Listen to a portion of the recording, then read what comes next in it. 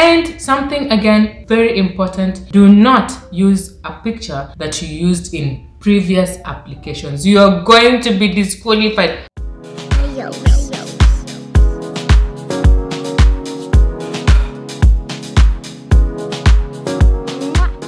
So guys, we are talking about completing your diversity visa entry thingy for the year 2023. We are talking about green card. This video is for those who plan to move to America, okay? And those who know someone somewhere, who also knows someone somewhere, would like to immigrate to America. Hi guys, welcome back to Akot TV, and if you are meeting for the first time, my name is Akot, and in today's video, we are going to talk about green card, which is like the talk of, should I say the town? Or the world, or yeah, everyone is talking about America at the moment. And yeah, I figured some of you are asking, please give us details about the American green card, and that is exactly what I'm going to do now. So remember to like the video, comment if you have any question. If you don't have a question, you can as well just put a heart down there so I know that someone watched and they liked the video. Okay, so when you like the video, then I know for sure that you like watching this kind of videos, and I keep uploading more.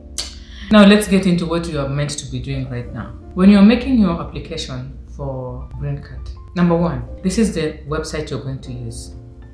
That one.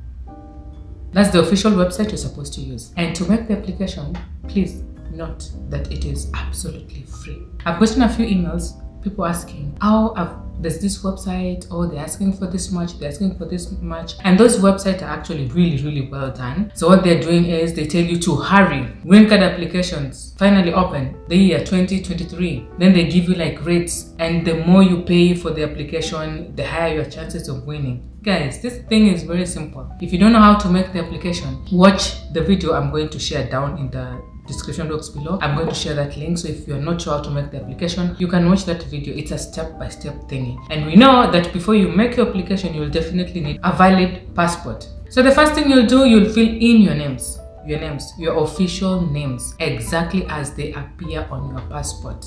If your name appears on the passport as Wanjiko, make sure you fill your names like that, Wanjiko, in that order, exactly as it appears on your passport. That is very important. Don't interchange them, exactly the way they're organized. Waboy, or Otieno, in that order. Once you do that, you're good to go. The next thing when you're filling in the form, it's going to be gender. Are you male or female? And in case you have both, what do you do in case you have both?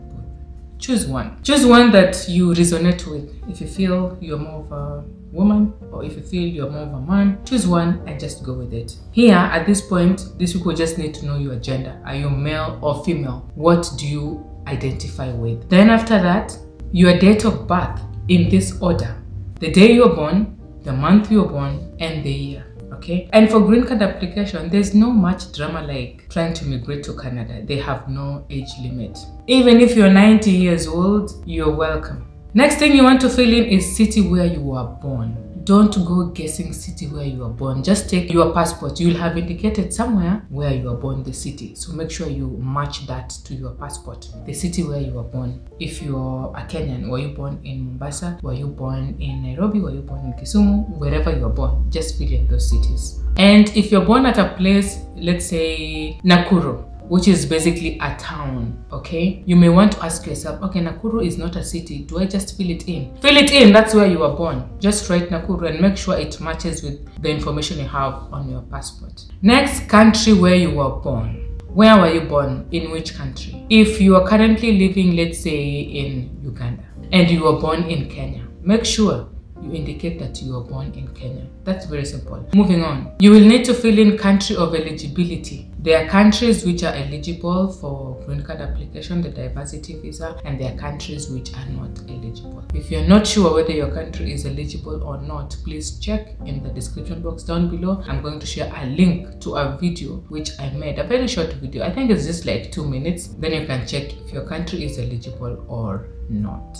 So this is what you're saying. Country of eligibility is the country where you were born. Okay, next, you'll fill in the passport number. You know how to find your passport number? Somewhere on the main page, passport number. Yeah, that number, you fill it in. Next thing, you will need the Passport photos, make sure you have the right dimensions, the correct size. So the system will prompt you to put your passport picture. Something very important for you to note is the passport picture that you're going to use for your diversity visa application must have been taken 6 months prior to your application. If you use an older picture, then you're going to be disqualified, sadly.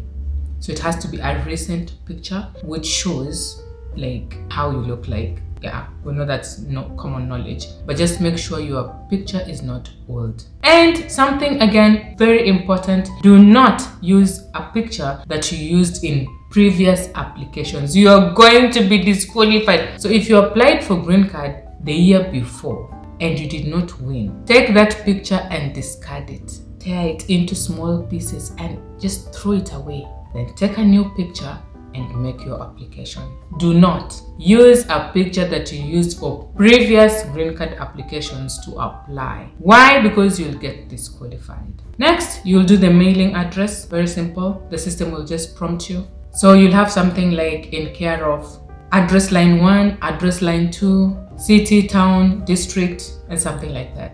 Next, you'll need to fill in the country where you live today. At the time you're making your application, in which country do you reside?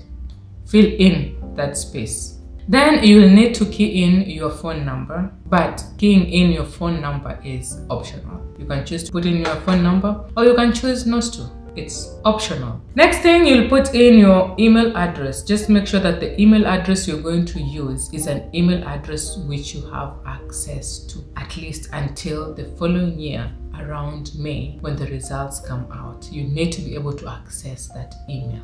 Okay, so if you're someone who will go to a cyber and then ask someone to open, like create for you an email, and then they create an email for you, then you don't write it down, and then come next year people are checking out for results and you cannot access your email, I think that will be super unfortunate. Next thing, we're looking at the highest level of education. How much did you go to school? Are you a graduate, high school, or diploma holder, or something like that? Education. How educated are you? So you fill in that information. Current marital status. Are you married or are you single? And if you're married, you need to be in a legal marriage. Like you went to an attorney or you went to church and then their signatures, whatever's. Forget the rings. The rings are not important, but do you have a certificate of marriage, a valid one? So if you're legally married, write down there that you're married. But if you're doing a come we stay and then you're adding the details of this person whom you're doing come we stay with, you put their details in your profile, you're going to be disqualified. So it has to be a legal marriage, your true husband. Number of children. Do you have 2 children? Do you have 3? Do you have 5? Do you have 8 children? Your own children? Put down their names. And if you're married, if your spouse has a child somewhere, whom he or she got with somebody somewhere, whom he or she got with someone somewhere, whether this child is living with you or not, you have to put in their details. Okay, just put in their details as long as they are below the age of 21 and they are single. But the thing is, if you have a daughter or a son who is 20 years old and they are married, then they are not eligible. You cannot put in their names. Okay, so who is eligible to apply for diversity visa? You need to be 18 years old and above, and you need to be coming from a country which is eligible. Okay, so again, if you're not sure whether your country is eligible for diversity visa 2023, you're not sure, there's a video down in the description box down below. I've shared a link. You can go check it out and just check to make sure. So now let's talk about requirements of the photograph, because the photo is very, very important. And if you're not careful about it, it may just get you disqualified. And then you get disqualified after applying for green card for 10 years, you're not winning, and then you win, and then you're being disqualified just because of a photo. So when you take your passport picture, the picture must be in color. It has to be in focus, and it has to be this size right here. And it should have been taken within the last 6 months prior to your application. The background should be white or off-white. And your picture should be taken in full face view, facing the camera and not looking sideways. And in your picture, you should have a neutral facial expression. No smiles, no looking, just be neutral. You're not sad, you're not happy, you're not smiling, you're just being you, something like this.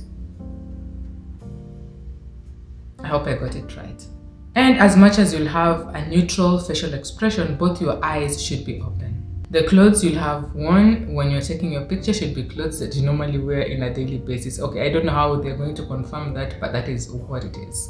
You cannot wear uniforms or religious attires. Wear ordinary clothing. You're not supposed to wear a hat or cover your head with something that obscures your facial features. Just have your hair. So whether you're braided or whatever, for a man, short hair, but no hats. And in your picture, you cannot have headphones or earphones or anything. You're just supposed to be your face and nothing else. If you're someone who wears glasses like me, just make sure on the day that you're taking your picture, you do not wear your glasses. Make sure you remove them and you take a picture without your glasses on. But the exception is given to those with hearing problems. If you normally use hearing aids, then you are allowed to have them on, but I think I would suggest if you don't really need to have them on, then you can just leave them out, but you're allowed to have your hearing aids on, but not your glasses. Your picture again should be in the JPEG format. It should be square and it should be a 600 by 600 pixels in dimension.